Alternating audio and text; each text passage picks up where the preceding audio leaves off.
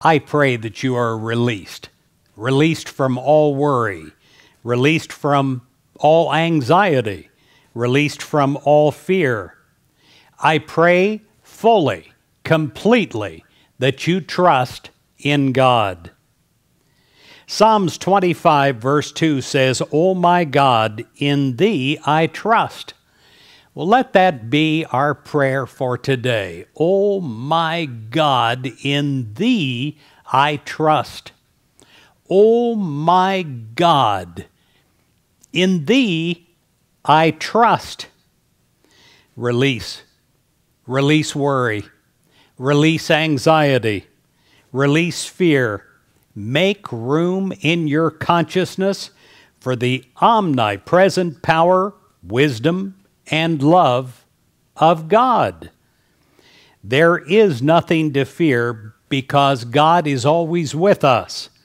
There is nothing to worry about, for all things are working for our highest good when we trust God.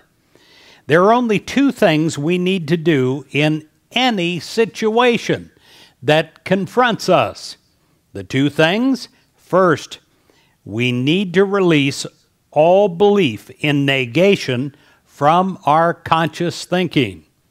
Second, we need to open ourselves through prayer and meditation to God and to our good. When we learn to refuse entrance to the negative attitudes, error will be effectively wiped out as the impurity of a pool where the stream of pure water is allowed to pass through it continuously. And make no mistake, God is pure, and God can purify you.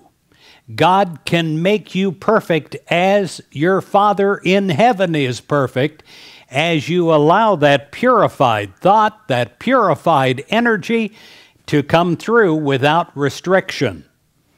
And I pray that it will as you trust in God, as you, through your persevering trust in all things that are good, to turn to be blessings in your life and blessings in the lives of your dear ones.